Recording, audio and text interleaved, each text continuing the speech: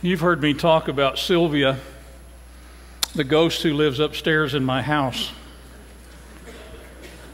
Sylvia got her start late one Halloween night when I was sitting in my living room alone, nobody at the house but me, watching TV. And in the seat where I was sitting, I could see down the hallway back into the back of our house, a long dark hallway, very dimly lit just by the living room lights. And out of the corner of my eye, I saw someone walk from the bathroom at the end of the hall across to the laundry room opposite it. Now, I know I didn't see anybody. I know that there was no one there to see. It was just kind of a trick of my eyes and of my mind who just kind of instantly processed that and startled me for a second. I thought, I can get some mileage out of this. And so I began to tell stories about Sylvia. I named her Sylvia. I made up a story about how Sylvia lived in the closet in the room upstairs. We had a lot of fun talking about Sylvia.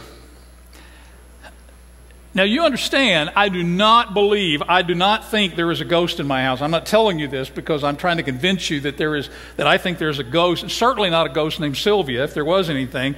It is a story. It is a fiction. It is something that is based on absolutely nothing except something that my mind told me I saw out of the corner of my eye.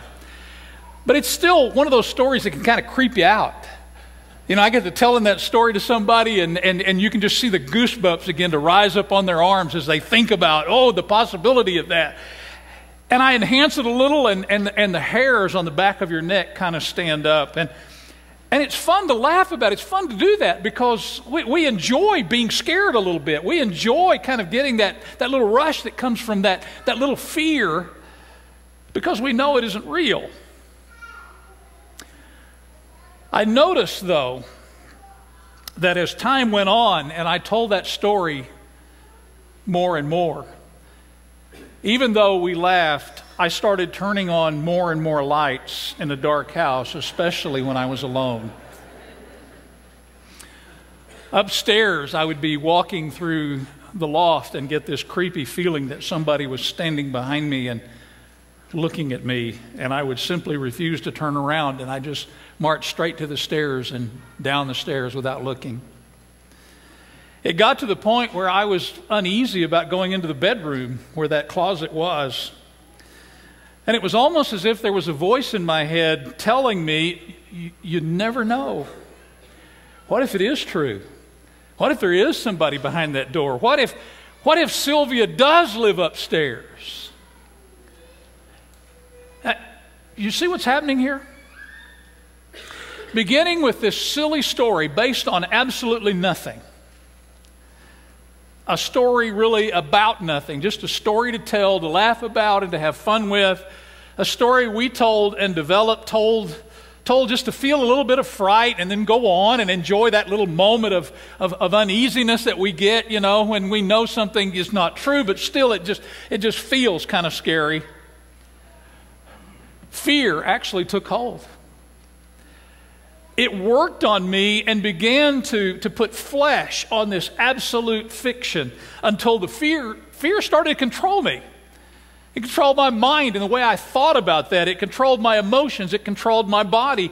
And I found that I actually had to go back and retrain my mind. I had to argue with myself, and when I began to feel one of these moments of panic that maybe someone is there, maybe there's someone behind me, maybe there's someone in the dark reaching out, I had to stop and say, that is just silly. Why are you thinking this way? You know it's not true. Ghosts are not real. There is nothing in the darkness or behind you that's going to jump on you. I had to literally force myself to go upstairs, open the closet door, and look inside. From this simple little fun fright,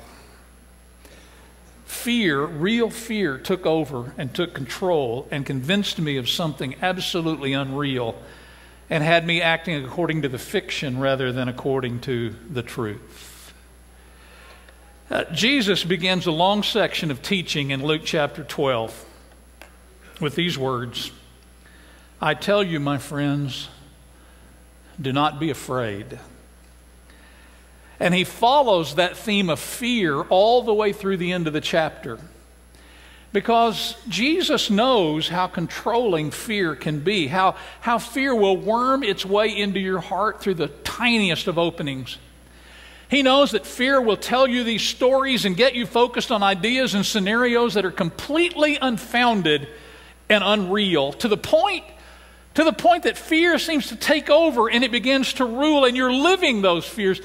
And reality doesn't matter much anymore because fear is in control. And instead of living by what we know, one part of our minds to be true, we start to live by another part of our minds where that fear has taken hold and begins to say, what if it is true? What if it is this way? So Jesus says, don't be afraid. He speaks about being afraid of those who can kill the body.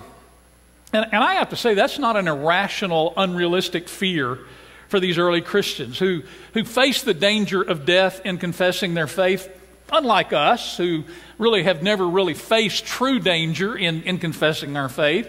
These people were tortured and killed because they dared to say what they believed. Started with Stephen in Acts chapter 7. Stephen, full of the Holy Spirit, looked up to heaven and saw the glory of God and Jesus standing at the right hand of God. Look, he said, I see heaven opened and the Son of Man standing at the right hand of God. At this, they covered their ears and yelling at the top of their voices, they all rushed at him, dragged him out of the city, and began to stone him. And Acts 8 tells then of a great persecution that broke out against Christians led by Saul, who began to destroy the church. Acts chapter 8 and verse 3.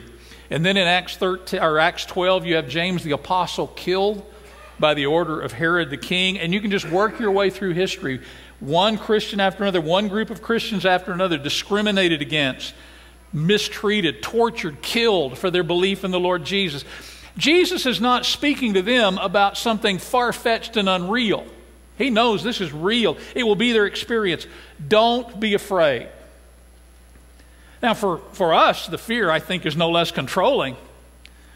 When we face the wrath of people that we love and respect who try to intimidate us out of living our faith, wives with angry husbands or husbands with angry wives. My own grandmother. My mother used to tell me, your grandfather loved your grandmother. Daddy loved Mom more than anything you can possibly imagine, except for this one thing. He was just destroyed, angry, perplexed that she would actually go to church. And she said, I never saw them fight except about one thing. When Mama got up in the morning and got dressed and went to church. And he tried to intimidate her in every way he possibly could. Children with disappointed parents, angry parents, perhaps our friends who might make jokes and make us feel like weirdos for actually going to church and trying to live for Jesus. You see, it isn't vicious like the persecution of Christians who die for their faith, but it's pretty effective nonetheless. It's pretty intimidating. We even conjure up fear when there's no reason. We are immersed in a culture where unbelief reigns, where the story goes, truly educated people don't really believe in God, where Christians are accused of being narrow-minded, of a blind adherence to traditions that have long ago been proved to be myths. To cling to them is at least foolish, and at worst, it is criminal. Christianity is the root of intolerance. It's the root of hatred. It's the root even of violence. See, that's the story we're told, and we don't believe that story. We do indeed trust Jesus, and we try to live by a different story. We try to live by a true story about infinite love and infinite sacrifice. Still, that's the story that we are fed all the time. This unbeliever story is the one that gets out in the media and in our society. It's almost the air that we breathe, and it's almost like we feel it in our bones that something is wrong with us if we actually believe in Jesus and say it. And fear starts to take hold. Fear of being different, and fear of somehow being unacceptable, fear of looking foolish, fear of looking dumb. Fear of being laughed at and made to feel to be an outsider, somehow out of step with smart people. That's the fear that Jesus begins with. He says, be on your guard against the yeast Guys, you want to flip that over one? He says, be on your guard against the yeast of the Pharisees, which is hypocrisy. There's something appealing about the Pharisees, something that Jesus characterizes as hypocrisy, yet even though they know it, it's still really appealing to them. They want to be like the Pharisees. They want to be accepted by the Pharisees. There is something appealing about the Pharisees that the disciples just don't want the Pharisees looking down on them. And somehow they think, if I can just get the respect of the Pharisees, if I can just have them okay with me, then everything will be good and right with me. And then fear starts to percolate in their thinking. What if? What if? And we come up with, they come up with all of these what ifs. What if they don't like me? What if they make fun of me? What if they arrest me and they have the power? What if they have me killed? And soon, fear takes control. They are afraid of being killed. They are afraid to say publicly that they believe in Jesus. Maybe holding on to the faith, but undercover, so nobody will know. We kind of do it at home, do it in our closet, do it in quiet ways. We don't want anybody to notice. But when challenged, when it comes down to whether you say it or whether you deny it, you choose to deny it because of fear. Now, that's a bad kind of fear. That's an intimidating sort of thing. But maybe even worse, maybe even more controlling, is the fear that develops out of anxieties about money. See, I don't think it's any accident that Jesus turns from talking about persecution and all of the fears that are associated with that to talking about money and all of the anxieties, all of the fears and worries that are associated with that. In the very moment when Jesus is talking about danger and persecution, someone in the crowd said to him, "Teacher, tell my brother to divide the inheritance with me." This anxiety about money, this greed, this fear of being without is so powerful that it crowds out even the most horrifying of fears. I wonder that Jesus didn't turn to him and say, "Did you hear what I was talking about? I'm talking about dying here for what you believe, and you're wanting to talk about inheritance money?" But see, that's the thing that really grabs us and tends to control us. This anxiety about money, this greed, this fear of being without is so powerful. We know that fear, don't we? We who ought to have no fear at all. Because we are wallowing in prosperity, most of us, if not all of us. And if we're in trouble about money at all, it's not because we don't have money, it's because we've wasted the great resources and wealth that we've been entrusted with. But greed has taken over. And having this much, having so much, fear starts to work on us, fear of not having more. And Jesus begins to talk about in Luke 12, not terror, not the fear of being hurt or being killed, but he begins to talk about worry and anxiety, those nagging little fears that soon begin to control our attitudes as well as our actions, so that pride in our work gives way to this desperate devotion of getting ahead, or of saving for a rainy day, or getting ready for retirement, or hedging our bets, or buying insurance to mitigate risk, or 1,001 other things that start out so small and seemingly so smart and so insignificant, but soon begin to control us so that we are working amazingly cruel hours at cruel tasks and worrying that we've not yet done enough and not yet protected ourselves enough, fearing that we'd never have enough and fearing that we need just a little more, until fear takes over and it's every man for himself. We convince ourselves that the guys next door or the people who live in ghettos are somehow dangerous because they are taking our hard-earned money away from us. We fear that immigrants are going to swarm in and take away low-paying jobs that we don't even have in the first place, and that threatens us and our relatively high-paying jobs. We fear that Social Security is going to be cut or completely done away with, and on and on and on it goes, until our fears take over and hatred and anger and selfishness begin to rule our heart.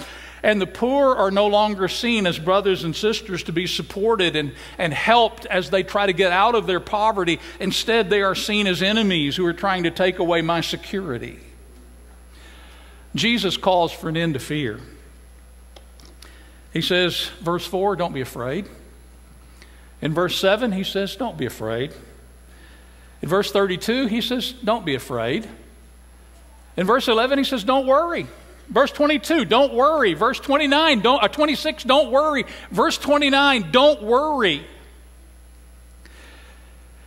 But it isn't that Jesus is saying, look, guys, let me tell you, what we need to do, everybody just make an appointment. We all need a frontal lobotomy. We need to learn to just not care, relax, don't worry about it anymore, and not have any cares at all. That's not what Jesus says at all. What he says is, take your fears. Take those nagging fears that start so small and then grow until they control you. Take those fears and shine the light of truth on them. First, Jesus says you need to find out what real fear is. I tell you, my friends, do not be afraid of those who kill the body and after that can do no more. But I'll show you whom you should fear. Fear him who after your body has been killed has authority to throw you into hell. Yes, I tell you, fear him.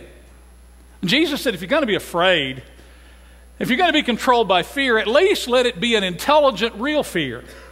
Let it be the fear of all fears.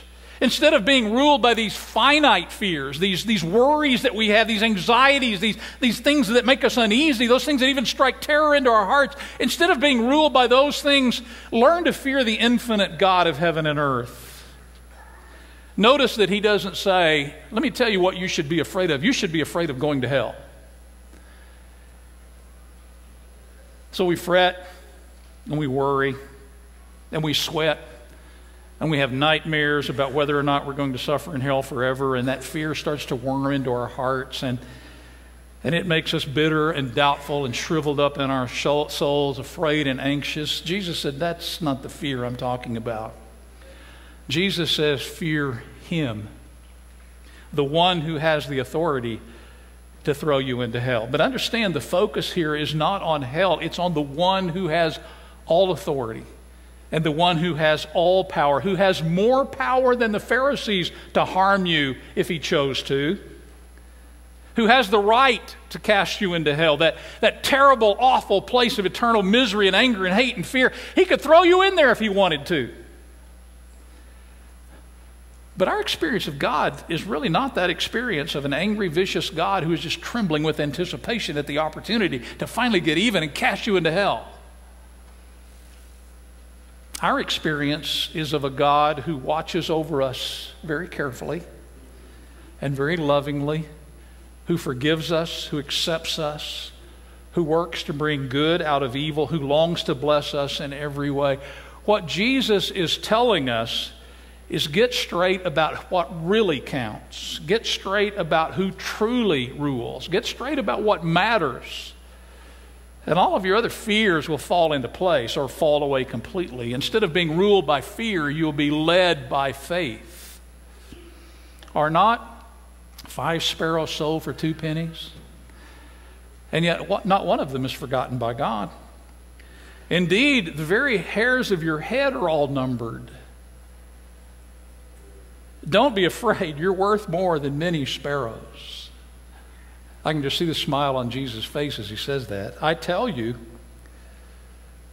whoever publicly acknowledges me before others, the Son of Man will also acknowledge before the angels of God.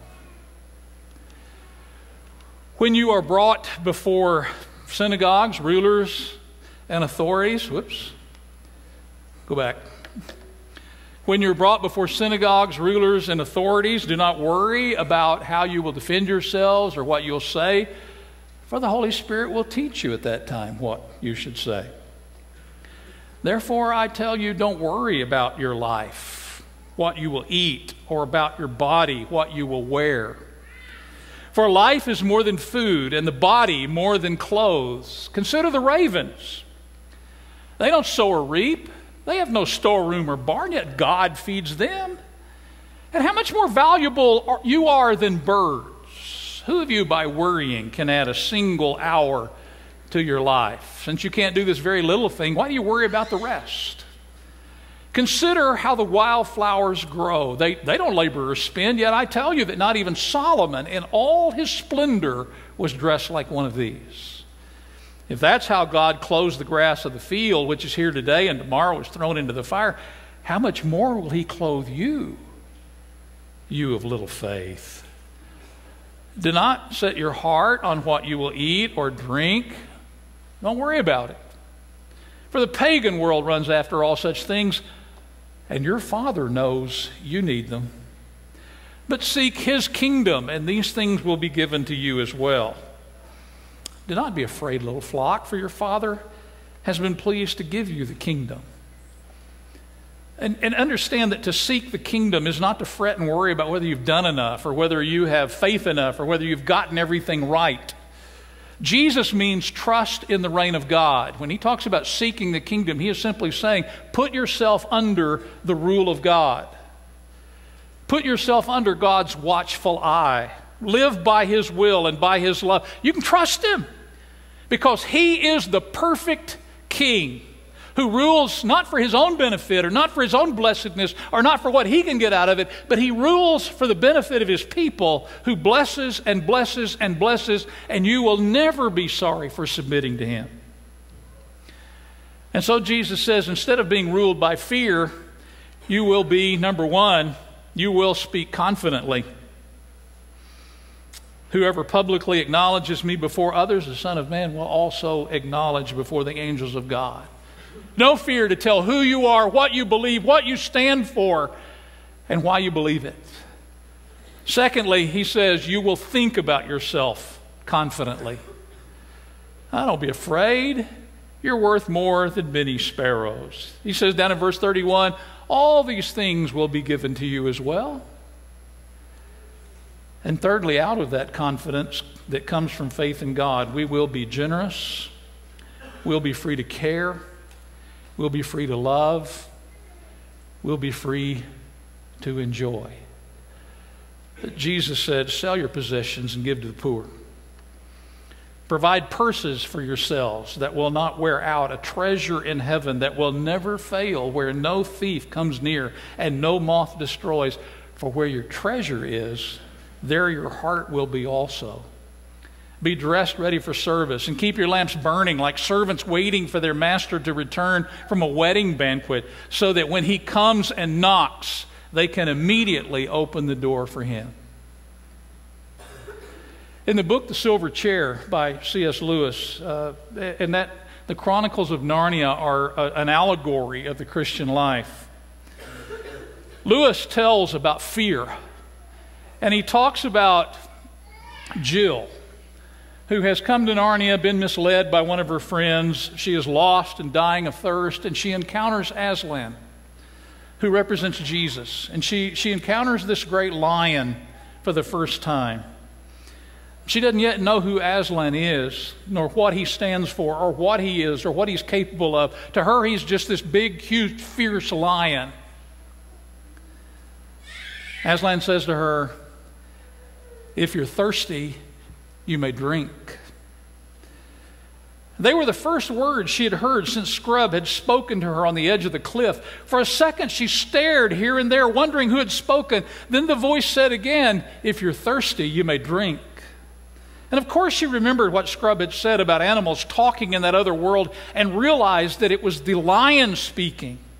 Anyway, she had seen its lips move this time, and the voice was not like a man's. It was deeper, wilder, stronger, a sort of heavy golden voice. It did not make her any less frightened than she had been before, but it made her frightened in rather a different way. Are you not thirsty? Said the lion. I'm dying of thirst, said Jill. Then drink, said the lion.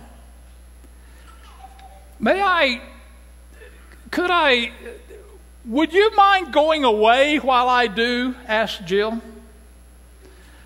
The lion answered this only by a look and a very low growl. And as Jill gazed at its motionless bulk, she realized that she might as well have asked the whole mountain to move aside for her convenience. The delicious rippling noise of the stream was driving her nearly frantic. Will you promise not to do anything to me if I come? Said Jill. I make no promise, said the lion. Jill was so thirsty now, without noticing it, she'd come a step nearer. "Do you eat girls?" she asked. "I have swallowed up girls and boys, women and men, kings and emperors, cities and realms," said the lion. It didn't say this as if it were boasting, nor as if it were sorry, nor as if it were angry. It just said it. "I dare not come and drink," said Jill. "Then you'll die of thirst," said the lion. "Oh dear," said Jill, coming a step nearer. "I suppose I must go and look for another stream then." "There is no other stream," said the lion. It never occurred to Jill to disbelieve the lion. No one who had seen his stern face could do that, and her mind suddenly made itself up. It was the worst thing she ever had to do, but she went forward to the stream, knelt down, and began scooping up water in her hand. It was the coldest, most refreshing water she had ever tasted. You didn't need to drink much of it, for it quenched your thirst at once. Jesus said, "Do not be afraid, little flock, for your Father has been pleased to give you the kingdom." Let's stand, and if you need to come to Jesus today, would you come when we're singing?